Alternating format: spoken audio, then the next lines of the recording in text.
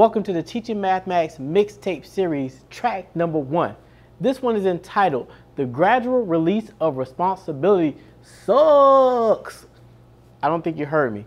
The gradual release of responsibility sucks. A lot of you are saying, what do you mean? But I'm going to show you how the gradual release of responsibility sucks. Check out this movie clip from Apollo 13. Gene, we have a situation brewing with the carbon dioxide. We had a CO2 filter problem on the lunar module. 5 filters on the limb. Which were meant for 2 guys for a day and a half. So I told the doc. You're already up to 8 on the gauges. Anything over 15 and you get impaired judgment, blackouts, the beginnings of brain asphyxia. What about the scrubbers on the command module? They take square cartridges. The ones on the limb are round. Tell me this isn't a government operation. This just isn't a contingency we've remotely looked at. Those CO2 levels are going to be getting toxic. Well, I suggest you gentlemen invent a way to put a square peg in a round hole. Rapidly. Okay, people, listen up. People upstairs handed us this one, and we gotta come through. We gotta find a way to make this fit into the hole for this, using nothing but that. Let's get it organized. Okay, let's build a filter. Better get some coffee going, too. Now you've seen that clip. Answer these questions for me. What formula or algorithm did the technicians use? What direct instruction did Gene provide to the technicians? How did Gene model his thinking? What worksheet did the technicians complete prior to completing the task? Did Gene gradually release responsibility? That movie clip is a real-world task. So we have to think about this thing called the gradual release of responsibility and how it's preparing students for the real world. So here's a math task. Check this one out. Connie had 35 marbles. Juan gave her 18 more marbles. How many marbles does Connie have all together? When we use the gradual release of responsibility, what are you going to say?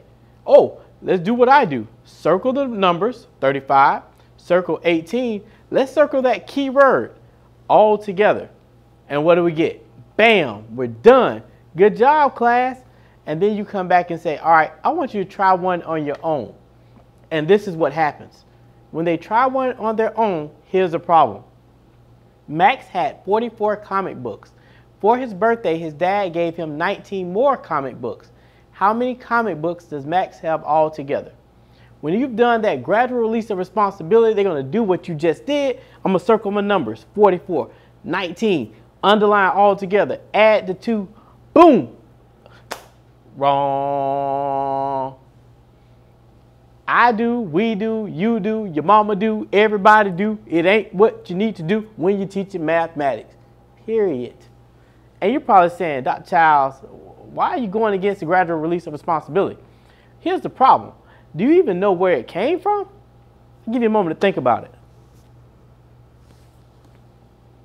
So where did the gradual release of responsibility come from? When it comes to the gradual release of responsibility, a lot of people are going to say it came from Fisher and Frey. But when Fisher and Frey talked about the gradual release of responsibility, it was initially a literacy model. Then when you go back into the prior research from the 1970s, especially from Rosenshine, guess what? The direct instruction was for what? A literacy model. Over time, some genius principal went to a conference and said, oh my gosh, this is the best thing since sliced bread. I'm going to roll it out to every subject area, including math. Big mistake. The gradual release of responsibility is not appropriate for math because we strip students of their learning. You're probably saying, all right, Dr. C, you're telling me not to use it. What can I do? You can use the DCM method. What's the DCM method? 4-step process. Number 1, pose a rich problem-solving task to students. Number 2, allow students to work individually on the task. Number 3, allow students to work in small groups. Number 4, review the task whole group with students leading the discussion. Think about it for a moment. You give a rich task to students, let them work on it on their own so you can see individually how they're performing, let them do a turn and talk to the neighbor, and then come back whole group and discuss the task. That way, everything is on the students. You're building upon the experiences that students bring into the classroom setting. Now check this task out using the DCM method. Oh wait, before we check this task out, some of you are saying, what's DCM? What's the Dr. Childs method? I'm Dr. Childs, I got my own method. So coming back, let's look at this task. There are 8 pennies in Antonio's bank. How many more pennies does he need to put in his bank to have 15 pennies all together? I can pose that rich problem-solving task to students. Allow them to engage in it. Now, let's see how students actually solve that particular task. There were 8 pennies in Antonio's bank. How many more pennies does he need to put in his bank to have 15 pennies all together? How many? There were 8 pennies in Sam's bank.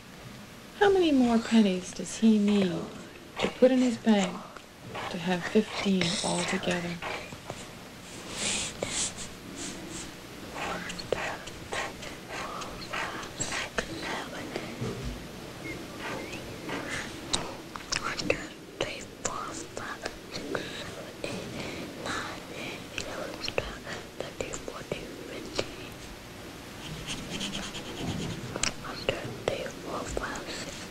Seven. 7. Nice job. I like the way you drew that picture for us. Now, with the DCM method, I can use this Antonio task, pose it to the students, let them work on it individually, see what problem-solving strategies they come up with, see the different methods they're going to utilize. Because students have a wealth of knowledge, I just need to build upon it. I don't need to tell them how to do this task. They can use manipulatives, they can use drawings, they can use a lot of different things. My job is to just give them a rich enough task to work on. So, since I've told you the gradual release of responsibility sucks, let's recap. Instead of using the gradual release of responsibility, I recommend the DCM method. Pose the task to students and give them the opportunity to explore the task. Don't just say, hey, I do, you do, your mama do, everybody do, but it doesn't work, so it's a bunch of do. All right, that's for the next mixtape. Question of the day. What are your thoughts on the gradual release of responsibility? Comment below. What are your thoughts on the gradual release of responsibility? I want to thank you all for tuning in to track number 1. Make sure you contact me, Dr. K. Childs. You can hit me up on social media at drkchilds, or you hit me up on my website, www.christopherchilds.com. Hit me up. Make sure you like, share, and subscribe. I'd love to hear your feedback, your thoughts. Welcome to the Teaching Mathematics Mixtape Series with your boy, Dr. Christopher J. Childs. I'm out.